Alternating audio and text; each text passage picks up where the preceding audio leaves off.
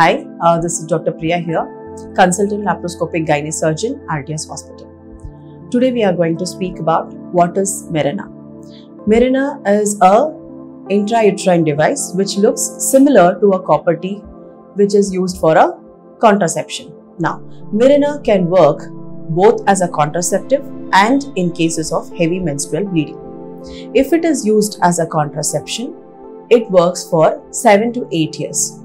And in cases of heavy menstrual bleeding, it is going to last for 5 years. So, where is Mirena used in case of heavy menstrual bleeding?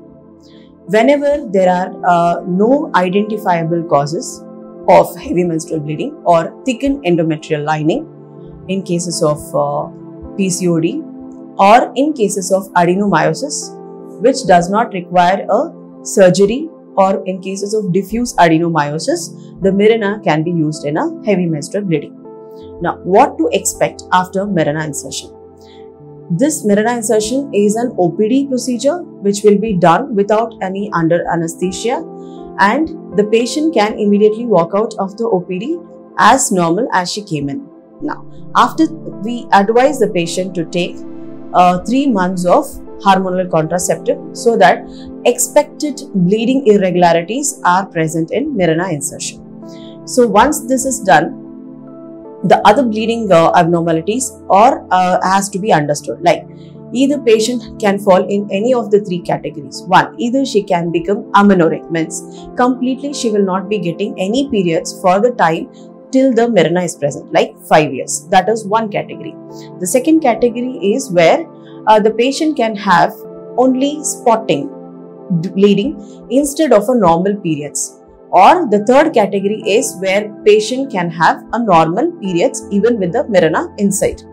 Now, all these 3 categories are still considered normal. But what happens is, for the Mirena to get adjusted for a person may take 3 to 6 months at the max. So, in that case, we are giving a hormonal contraceptive for 3 months to compensate for the bleeding irregularities that are expected and can happen. So, what next? So, once this Mirena is inserted, after 5 years, the patient can come back and we do a regular scan and we see how her symptoms are. If her symptoms are all reduced and if she is all fine, she can get it removed and get a new Mirena inserted, and which will again last for 5 years. So this can be done multiple times till she reaches the age of natural menopause or she is completely asymptomatic without the Mirena being reinserted. Now, Mirena can be used in some special situations, like wherein I said it can be used in thickened ET. That means where you get a histopathology report as endometrial hyperplasia with atypia or without atypia, means an abnormal changes in the cellular level.